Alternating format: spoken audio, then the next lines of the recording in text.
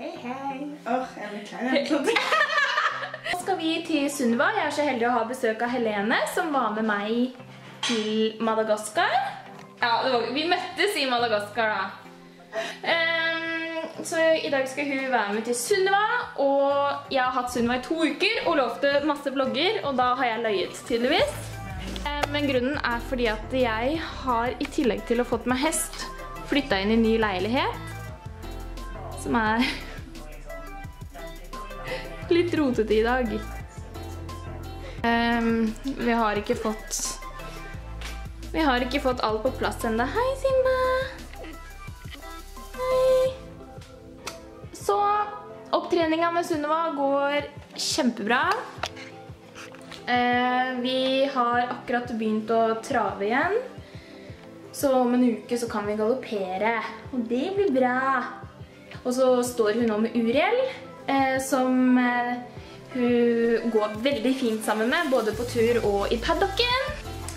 Helene synes at det er litt småkleint med vlogging, men jeg har kommet over den grensa, for å si det sånn. Gleder du deg til å se Sunniva? Ja! Du har aldri sett Sunniva før.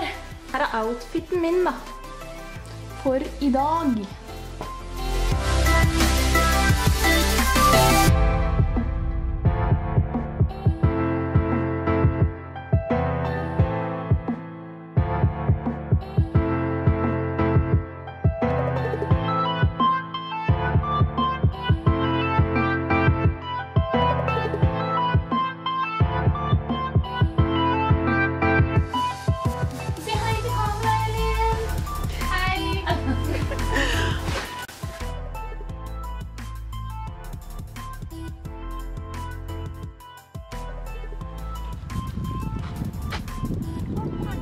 For den jobben du! Å, fy faen!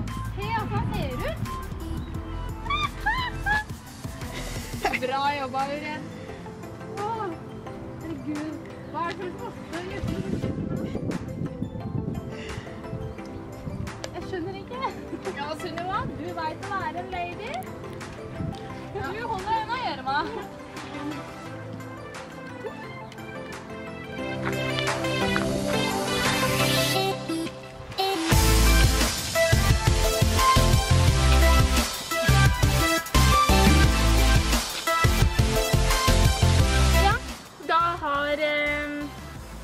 Jeg har fått hentet Sunniva, og det her er livet mitt hver eneste dag, og livet hennes da, med de sølete beina.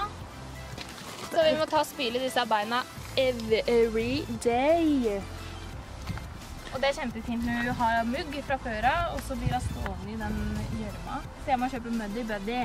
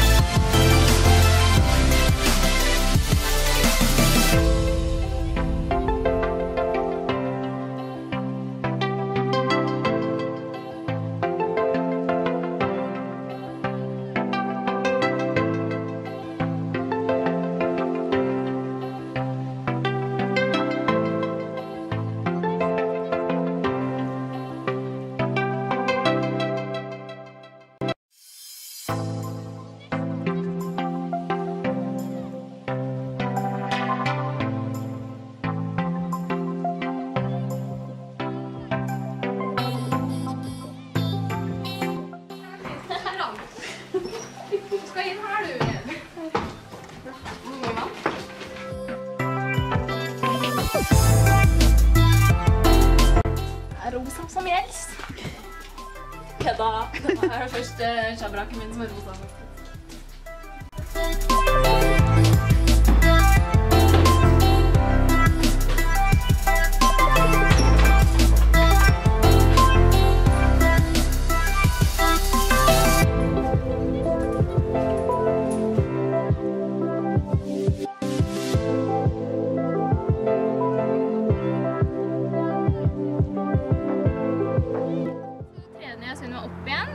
Betennelse i mai og stått på beite etter det. Sånn at nå har vi leid en uke, skrittet en uke og så vidt begynt å trave.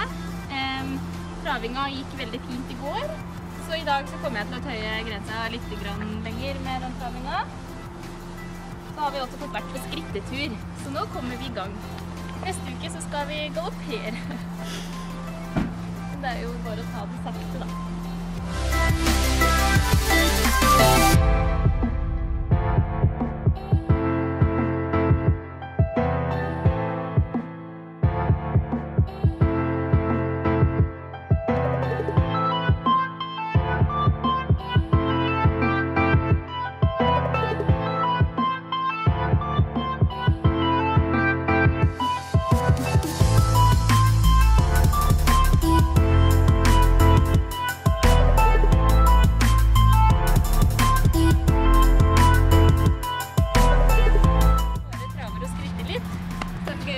Barbart for å trene på min balanse.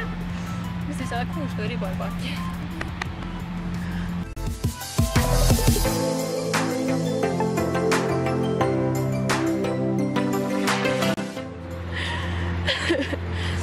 Da skal Helene prøve Sunniva, og jeg tok jo av salen.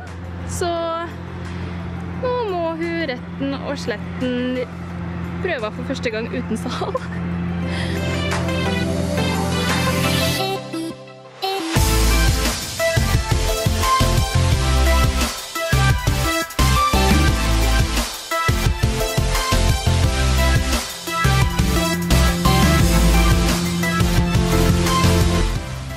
Hvordan føles det?